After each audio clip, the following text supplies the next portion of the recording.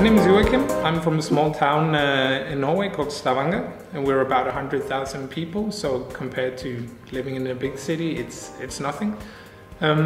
Doing the pre-medical course was a choice for me that was more about, can I do it? Am I capable of handling all the amount of work, the stress? And sure, the course is really putting you to the test, but at the same time it will also prepare you for what's to come if you choose to study medicine or dentistry. The course has been amazing. I mean, the teachers, the office has been incredibly well at following you up as a unique pupil to what you need.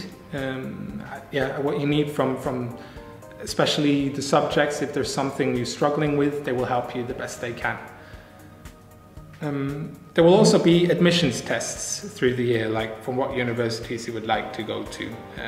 And the teachers will provide you with the knowledge needed, of course, and they will come to you, the universities will come to you so you can take the tests.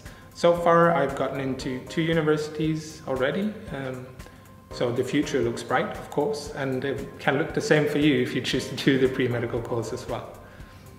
Yeah, and the lifestyle in Berlin is amazing. The culture, the nightlife, the people, it's an incredible experience. I would highly recommend to at least spend a year in Berlin.